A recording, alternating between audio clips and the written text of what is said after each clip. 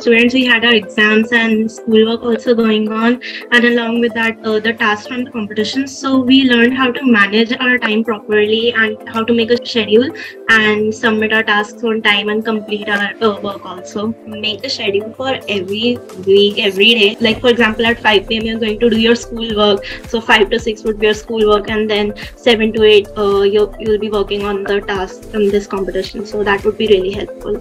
Today is exam.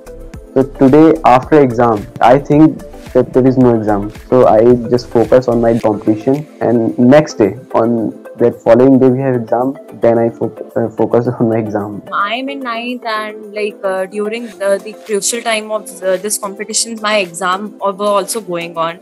I was stressed about whether I did be able to manage both the things together, and there was some academic pressure also due to class 9, as it is also difficult to handle studies and this together. But I believed in myself and accepted the challenges and kept moving. I prepared for my exams and worked on the assignments together, and I scored well in the exam. I have reached till here in this competition, and I'm very happy about that. I used to study whole day, and then I used to work on those assignments in the night. During week 6, we had our exams going on. So after every exam, the school time, we spent it in our computer labs for finishing all of the projects. It was very hard for us, but it gave us an opportunity to try something new, and we were able to work during our exams. So it was a challenge, but we were able to do it. For studying, I wake up at 6:30 and I studied till 7:30. In the evening times, I did this.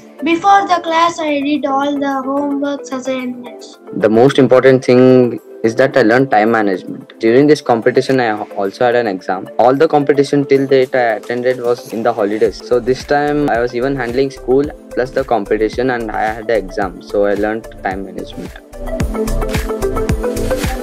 Just confirm all the timings, like when you will be getting the laptop, because there are a lot of confusion. Sure that you work regularly, because like there are exams or anything like other program also. If we are not doing this some work for some time, like we are engaged in some other work, then it will be lot of difficulty in doing this. Many times there were some exams or quizzes that were important. I had to schedule my timing. When I was in my room, then I just made a whole sketch on my notebook, like what I have to do today, and like what my poster will be like, and what my project will be like.